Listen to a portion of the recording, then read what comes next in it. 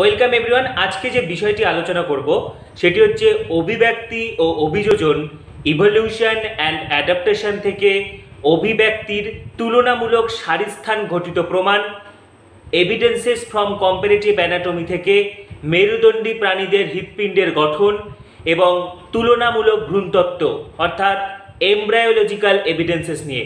যারা যারা আমার আগের ভিডিওগুলো মিস করেছো তোমরা এই ভিডিও শেষে প্লে লিস্টে সেই ভিডিওগুলো পেয়ে যাবে। যারা যারা আমার চ্যানেলটি সাবস্ক্রাইব করোনি এখনই সাবস্ক্রাইব করো এবং পাশে থাকা বেল আইকনটি অবশ্যই প্রেস করো।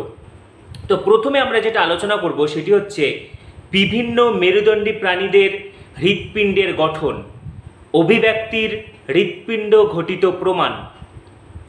আচ্ছা, বিভিন্ন মেরুদণ্ডী প্রাণীদের হৃৎপিণ্ডের গঠন ছবিতে দেখতে পাচ্ছ। বিভিন্ন মেরুদণ্ডী প্রাণীদের হৃৎপিণ্ডের গঠন অভিব্যক্তির সাপেক্ষে প্রমাণ দেয়। আমরা অভিব্যক্তি অভিযোজনের প্রথম ক্লাসে দেখেছিলাম যে বিবর্তন বা অভিব্যক্তির মুখ্য ঘটনাবলী। সেখানে আমরা দেখেছিলাম যে প্রথমে এককোষী প্রাণীর আবির্ভাব ঘটে, এককোষী প্রাণী থেকে বহুকোষী অর্থাৎ অমেরুদণ্ডী, বহুকোষী অমেরুদণ্ডী থেকে মেরুদণ্ডী এবং মেরুদণ্ডী প্রাণীদের মধ্যে প্রথমে মাছের আবির্ভাব ঘটে, মাছ থেকে উভচর, উভচর থেকে সরীসৃপ এবং কালক্রমে সরীসৃপ থেকে একাধারে পক্ষী এবং সরীসৃপ থেকে একাধারে স্তন্যপায়ীদের আবির্ভাব ঘটে। তো আমরা যদি বিভিন্ন মেরুদণ্ডী প্রাণী যেমন মৎস্য, উভচর, সরীসৃপ, পক্ষী, স্তন্যপায়ী এদের হৃৎপিণ্ডের গঠন পর্যালোচনা করি তাহলে অভিব্যক্তি সম্পর্কে আমরা একটা সুস্পষ্ট ধারণা লাভ করব। তো প্রথমে আমরা আসছি মাছের হৃৎপিণ্ড। ছবিতে দেখতে পাচ্ছ হৃৎপিণ্ড ঘটিত প্রমাণ অত্যন্ত গুরুত্বপূর্ণ। এটি 3 মার্কস বা 4 মার্কস বা 5 মার্কস হিসেবে আসতে পারে। সেখানে ছবি কিন্তু সবাইকে মাস্ট আঁকতে হবে। তোমরা এটা স্ক্রিনশট করে নিতে পারো, সেখান থেকেও তোমরা ছবিটা এঁকে নিতে পারো। এখানে সহজ সরলভাবে হৃৎপিণ্ডের অন্তর্গঠনের উপস্থাপনা করা হয়েছে। তো প্রথমে আমরা দেখব মাছের হৃৎপিণ্ড। মাছের হৃৎপিণ্ড শুধুমাত্র দুটো প্রকোষ্ঠ বিশিষ্ট, একটা অলিন্দ এবং একটি নিলয়। মাছের হৃৎপিণ্ড মেরুদণ্ডী প্রাণীদের মধ্যে মাছের হৃৎপিণ্ড সব থেকে সরল। যেহেতু মাছ জলে বসবাস করে তাই তাদের হৃৎপিণ্ড সব থেকে সরল। দুটো প্রকোষ্ঠ বিশিষ্ট, একটি অলিন্দ এবং একটি নিলয়, যা তাদের জলে বসবাস করার জন্য উপযোগী। এবং এখানে মনে রাখতে হবে মাছের হৃৎপিণ্ডে সর্বদা দূষিত রক্ত অর্থাৎ কার্বন ডাইঅক্সাইড যুক্ত রক্ত পরিবাহিত হয়। সেই জন্য মাছের হৃৎপিণ্ডকে বলা হয় ভেনাস হৃৎপিণ্ড। এটি অত্যন্ত গুরুত্বপূর্ণ একটি শর্ট কোশ্চিন। ভেনাস হৃৎপিণ্ড কি? যে হৃৎপিণ্ডে সর্বদা দূষিত রক্ত পরিবাহিত হয় অর্থাৎ CO2 যুক্ত রক্ত পরিবাহিত হয় তাকে বলা হয় ভেনাস হৃৎপিণ্ড, যেমন মাছের হৃৎপিণ্ড। তাহলে আমরা মাছের হৃৎপিণ্ড দেখলাম। মাছের হৃৎপিণ্ড দুটো প্রকোষ্ঠ বিশিষ্ট এবং সব থেকে সরল, একটি অলিন্দ এবং একটি নিলয় দ্বারা গঠিত। পরবর্তীতে আমরা দেখব উভচরের হৃৎপিণ্ড। উভচর যেমন ব্যাঙ, প্রথম দিকে উভচর জলে বাস করলেও পরবর্তীতে তারা স্থলে বসবাস করা শুরু করে। তাহলে উভচরদের হৃৎপিণ্ড কী হবে? উভচরদের হৃৎপিণ্ড মাছেদের তুলনায় আরেকটু উন্নত হবে বা মাছেদের তুলনায় অপেক্ষাকৃত জটিল হবে। তো উভচরদের ক্ষেত্রে কি দেখা যায়? উভচরদের ক্ষেত্রে হৃৎপিণ্ডে 3টা প্রকোষ্ঠ দেখা যায়, দুটো অলিন্দ, ডান অলিন্দ, বাম অলিন্দ এবং একটি নিলয়। উভচরদের ক্ষেত্রে হৃৎপিণ্ডের 3টি প্রকোষ্ঠ, দুটো অলিন্দ এবং একটি নিলয়।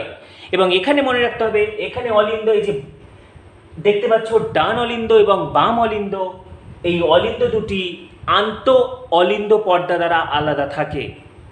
অর্থাৎ অলিন্দে অক্সিজেন যুক্ত রক্ত অর্থাৎ বিশুদ্ধ রক্ত এবং CO2 যুক্ত রক্ত অর্থাৎ দূষিত রক্ত কিন্তু আলাদা থাকে।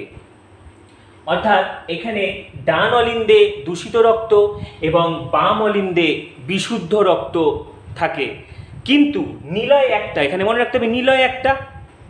তাহলে কি হচ্ছে? অলিন্দ দুটো হচ্ছে আন্ত অলিন্দ পর্দা দ্বারা আলাদা আছে, তাই এখানে অক্সিজেন এবং কার্বন ডাইঅক্সাইড যুক্ত রক্ত আলাদা থাকলেও যেহেতু নিলয় একটা, নিলয় এসে কিন্তু অক্সিজেন যুক্ত রক্ত এবং CO2 যুক্ত রক্ত অর্থাৎ দূষিত রক্ত এবং বিশুদ্ধ রক্তের সংমিশ্রণ ঘটে যাচ্ছে। তাহলে উভচরদের ক্ষেত্রে আমরা দেখলাম মাছেদের থেকে তুলনামূলকভাবে জটিল এবং এদের হৃৎপিণ্ড 3টি প্রকোষ্ঠ বিশিষ্ট, দুটি অলিন্দ এবং একটি নিলয়। অলিন্দ দুটি আন্ত অলিন্দ পর্দা দ্বারা পৃথক থাকে, সেখানে দূষিত এবং বিশুদ্ধ রক্ত আলাদা থাকলেও নিলয় যেহেতু একটা, নিলয়ে এসে দূষিত এবং বিশুদ্ধ রক্তের সংমিশ্রণ ঘটে যায়। নেক্সট আমরা দেখব সরীসৃপের হৃৎপিণ্ড। দেখো ছবিতে দেখতে পাচ্ছ সরীসৃপের হৃৎপিণ্ড। তাহলে উভচরের থেকে কি হবে, সরীসৃপের হৃৎপিণ্ড তুলনামূলকভাবে আরেকটু জটিল হবে। তো এখানে মনে রাখতে হবে সরীসৃপদেরও 3টি প্রকোষ্ঠ বিশিষ্ট। উভচরদের হৃৎপিণ্ড যেমন 3টি প্রকোষ্ঠ থাকে, 2টি অলিন্দ এবং একটি নিলয়, সরীসৃপদেরও 2টি অলিন্দ এবং একটি নিলয় থাকে। তাহলে পার্থক্যটা কি? পার্থক্যটা এখানেই, সরীসৃপদের ক্ষেত্রে নিলয় ভাগ হওয়া শুরু হবে, কিন্তু নিলয় কিন্তু পুরোপুরি ভাগ হয়ে যাবে না, নিলয় ভাগ হওয়া শুরু হবে। তাহলে সরীসৃপদের ক্ষেত্রে হৃৎপিণ্ড 3টি প্রকোষ্ঠ বিশিষ্ট, ডান অলিন্দ, বাম অলিন্দ এবং একটা অর্ধবিভক্ত বা আংশিকভাবে বিভক্ত নিলয়, 2টো অলিন্দ এবং একটি আংশিকভাবে বিভক্ত নিলয়। সেই জন্য এটাকে 3টা প্রকোষ্ঠই বলা হচ্ছে, 4টা প্রকোষ্ঠ কিন্তু এখনো হয়নি। তাহলে এখানে অক্সিজেন যুক্ত রক্ত অর্থাৎ বিশুদ্ধ রক্ত এবং দূষিত রক্তর কি হবে? অবশ্যই এখানে অলিন্দ, এই যে ডান অলিন্দে দূষিত রক্ত এবং বাম অলিন্দে বিশুদ্ধ রক্ত থাকবে, কিন্তু নিলয়ে কি হবে? একটা চেষ্টা দেখা যাবে, নিলয়ে দূষিত রক্ত এবং বিশুদ্ধ রক্তকে আলাদা করার একটা বন্দোবস্ত দেখা যায়, যেটা কিন্তু উভচরদের ক্ষেত্রে থাকে না। উভচরদের ক্ষেত্রে নিলয় পুরোটাই একটা প্রকোষ্ঠ বিশিষ্ট, সেই জন্য এখানে মিক্সড হয়ে যাচ্ছে, এখানেও মিক্সচার হয়ে যাচ্ছে। সরীসৃপদের নিলয়ে এসেও রক্ত মিক্সচার হচ্ছে, দূষিত রক্ত এবং বিশুদ্ধ রক্তের মিশ্রণ ঘটছে, কিন্তু এক্ষেত্রে কি হচ্ছে? একটা চেষ্টা দেখা যাচ্ছে, কারণ এক্ষেত্রে নিলয়টা ভাগ হওয়া শুরু হয়ে গেছে। তাহলে সরীসৃপদের ক্ষেত্রে আমরা দেখলাম সরীসৃপদের হৃৎপিণ্ড 3 প্রকোষ্ঠ বিশিষ্ট, 2টি অলিন্দ এবং একটি অর্ধবিভক্ত নিলয়। অলিন্দে দূষিত রক্ত এবং বিশুদ্ধ রক্ত আলাদা থাকে এবং নিলয়ে দূষিত রক্ত এবং বিশুদ্ধ রক্ত আলাদা করার একটা বন্দোবস্ত লক্ষ্য করা যায়। এখানে একটা অত্যন্ত গুরুত্বপূর্ণ প্রশ্ন, কুমির সরীসৃপ হওয়া সত্ত্বেও কুমিরের কিন্তু হৃৎপিণ্ড পুরোপুরিভাবে 4টে প্রকোষ্ঠ বিশিষ্ট। আমরা জানি সরীসৃপদের 3 প্রকোষ্ঠ বিশিষ্ট, 2টি অলিন্দ এবং একটি অর্ধবিভক্ত নিলয়, কিন্তু কুমিরের ক্ষেত্রে কুমির সরীসৃপ হওয়া সত্ত্বেও কুমিরের হৃৎপিণ্ডে 4টি প্রকোষ্ঠ থাকে। নেক্সট আমরা দেখব পক্ষী এবং স্তন্যপায়ীদের হৃৎপিণ্ড। পক্ষী এবং স্তন্যপায়ীদের হৃৎপিণ্ডর গঠন একই রকম। এদের ক্ষেত্রে কি হয়? হৃৎপিণ্ড পুরোপুরিভাবে 4টি প্রকোষ্ঠ বিশিষ্ট। এই যে 2টি অলিন্দ, ডান অলিন্দ বাম অলিন্দ এবং ডান নিলয় এবং বাম নিলয়, এবং এদের হৃৎপিণ্ডে বিশুদ্ধ রক্ত এবং দূষিত রক্ত সম্পূর্ণভাবে আলাদা থাকে। হৃৎপিণ্ডের ডান দিকে দূষিত রক্ত আমরা জানি ডান অলিন্দে ঊর্ধ্ব মহাশিরা এবং নিম্ন মহাশিরা দিয়ে ডান অলিন্দের দূষিত রক্ত প্রবেশ করে, সেখান থেকে ডান নিলয়, এবং ডান নিলয় থেকে দূষিত রক্ত ফুসফুসীয় ধমনীর মাধ্যমে ফুসফুসে চলে যায়, এবং ফুসফুস থেকে বিশুদ্ধ রক্ত ফুসফুসীয় শিরার মাধ্যমে বাম অলিন্দে আসে, বাম অলিন্দ থেকে বাম নিলয়, এবং বাম নিলয় থেকে বিশুদ্ধ রক্ত মহাধমনী দিয়ে সারা দেহে চলে যায়। অর্থাৎ এখানে একটাই কথা বলার, পক্ষী এবং স্তন্যপায়ীদের ক্ষেত্রে হৃৎপিণ্ড 4 প্রকোষ্ঠ বিশিষ্ট, সম্পূর্ণভাবে 4 প্রকোষ্ঠ বিশিষ্ট। ডান অলিন্দ এবং বাম অলিন্দ, এখানে অলিন্দ 2টি আন্ত অলিন্দ পর্দা দ্বারা আলাদা থাকে এবং নিলয় 2টি আন্ত নিলয় পর্দা দ্বারা আলাদা থাকে। হৃৎপিণ্ডের ডান দিকে সর্বদা দূষিত রক্ত পরিবাহিত হয় এবং হৃৎপিণ্ডের বাম দিকে সর্বদা বিশুদ্ধ রক্ত পরিবাহিত হয়। তাহলে আমরা দেখলাম যে মৎস্যর ক্ষেত্রে 2টো প্রকোষ্ঠ, একটা অলিন্দ একটা নিলয়, সর্বদা দূষিত রক্ত পরিবাহিত হয়। উভচরের ক্ষেত্রে আমরা দেখলাম হৃৎপিণ্ড 3 প্রকোষ্ঠ বিশিষ্ট, বাম অলিন্দ ডান অলিন্দ এবং একটাই নিলয়।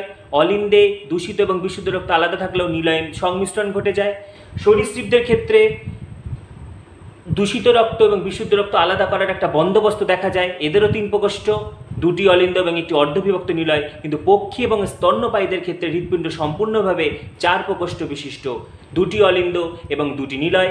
হৃৎপিণ্ডের ডান দিকে দূষিত রক্ত পরিবাহিত হয় এবং হৃৎপিণ্ডের বাম দিকে বিশুদ্ধ রক্ত পরিবাহিত হয়। তাহলে এর থেকে বোঝা যায় যে বিভিন্ন মেরুদণ্ডী প্রাণী একই পূর্বপুরুষ থেকে উৎপত্তি লাভ করেছে এবং বিবর্তনের ধারায় হৃৎপিণ্ড সরল থেকে ক্রমশ জটিল এবং উন্নত হয়েছে। তাহলে এই হলো অভিব্যক্তির হৃৎপিণ্ড ঘটিত প্রমাণ।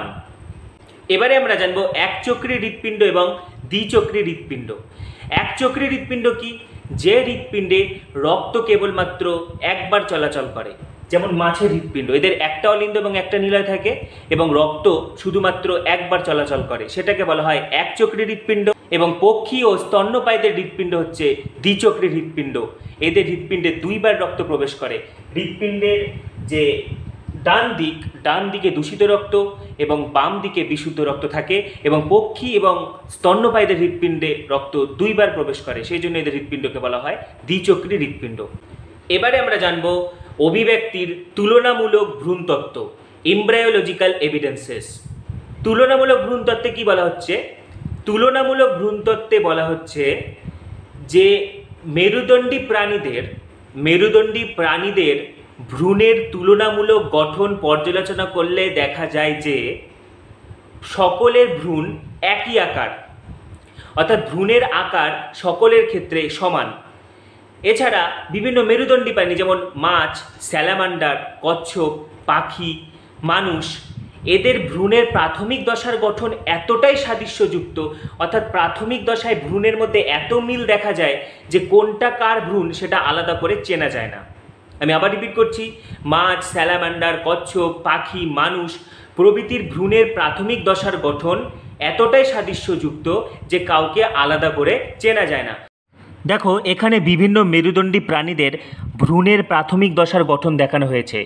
বিভিন্ন মেরুদণ্ডী প্রাণীদের ভ্রূণের যদি আমরা তুলনামূলক গঠন পর্যবেক্ষণ করি তাহলে দেখতে পাবো প্রাথমিকভাবে এরা একই আকার যুক্ত হয়। দেখো, কাউকে আলাদাভাবে এখানে চেনা যাচ্ছে না, একদম প্রাথমিক দশায় কাউকে আলাদাভাবে চেনা যাচ্ছে না যে কোনটা কার ভ্রূণ। তাহলে এটাই তুলনামূলক ভ্রূণতত্ত্বের মূল কথা, যে মেরুদণ্ডী প্রাণীদের ভ্রূণের তুলনামূলক গঠন পর্যালোচনা করলে দেখা যায় যে এরা প্রাথমিকভাবে সকলেই একই আকার যুক্ত।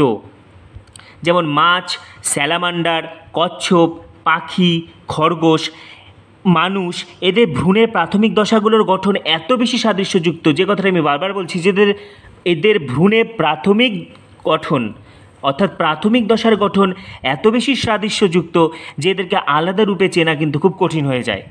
কারণ আমরা জানি সমস্ত মেরুদণ্ডী প্রাণীদের ভ্রূণ অবস্থায় নোটোকট থাকে।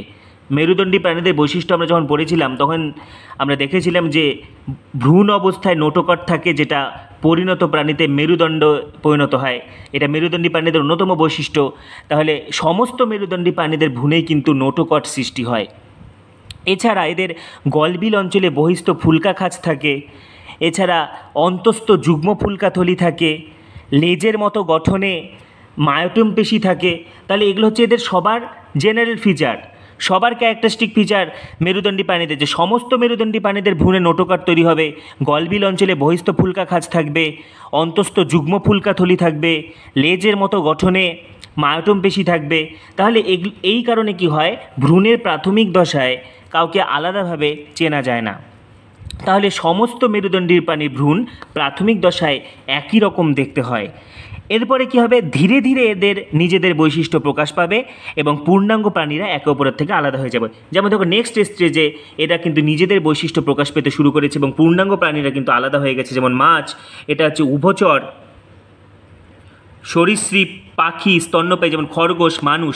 অর্থাৎ মূল কথা যেটা, যে প্রাথমিক অবস্থায় সমস্ত মেরুদণ্ডী প্রাণীদের ভ্রূণ একই রকম দেখতে হয়, ধীরে ধীরে এদের নিজেদের বৈশিষ্ট্য প্রকাশ পেতে থাকে এবং পূর্ণাঙ্গরা একে অপরের থেকে আলাদা হয়ে যায়।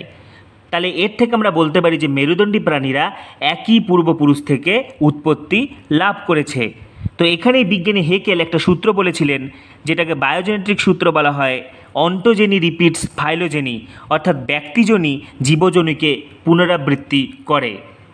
তাহলে আজকে আমরা আলোচনা করলাম অভিব্যক্তির হৃৎপিণ্ড ঘটিত প্রমাণ এবং তুলনামূলক ভ্রূণতত্ত্ব নিয়ে। এরপরের ভিডিওতে আমরা আলোচনা করব অভিযোজন নিয়ে। যারা যারা আমার চ্যানেলটি সাবস্ক্রাইব করোনি, এখনই সাবস্ক্রাইব করো এবং পাশে থাকা বেল আইকনটি অবশ্যই প্রেস করো। সবাইকে অসংখ্য ধন্যবাদ।